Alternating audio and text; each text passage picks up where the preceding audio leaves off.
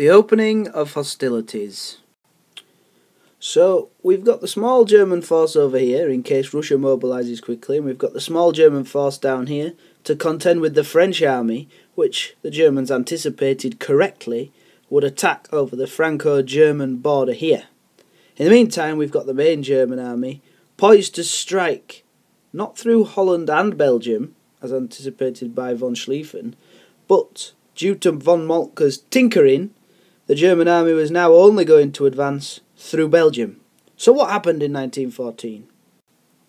Well, it's important to point out that von Moltke decided that this small force to contend with the Russians was just too risky.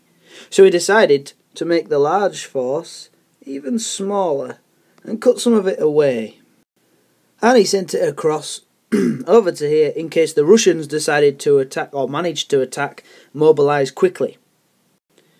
Now when the fighting began, the French pushed into Germany. The small German force were fighting admirably, but they were no contention for the French force, and they were pushed backwards, just as planned by Schlieffen.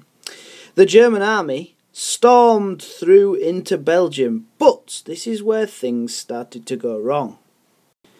The Germans had hoped that the Belgians would just let the German army pass through, or if they did fight back, they wouldn't be very good at fighting. But the Belgians put up a stern resistance against the Germans, and this, crucially, slowed them down. But not only that, because the Germans decided to invade Belgium, this had a disastrous consequence.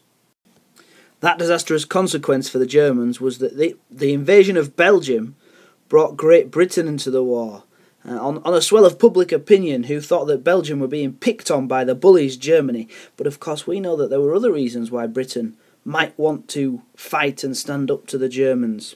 So the British came across the Channel and contested with the fight with the Germans. They were, of course, and you can see, one of the smaller armies in Europe, concentrating more on the navy, but nevertheless, it was another factor that slowed the Germans down in Belgium.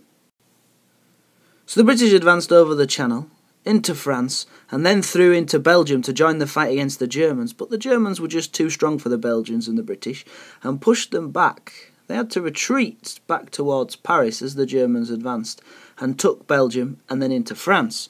But it was this fight of the Belgians and British which was absolutely vital in understanding why the Schlieffen Plan failed, because it slowed the Germans down. They didn't expect this level of resistance, and this meant that France, over here, could realise the danger, realise that Paris was under threat, and instead of continuing the advance into Germany, they left a small token force to fight the small German force and sent the majority of their troops back in this direction. The Germans had managed to push right up to the outskirts of Paris by the time that the French had reorganised, ready to face the Germans.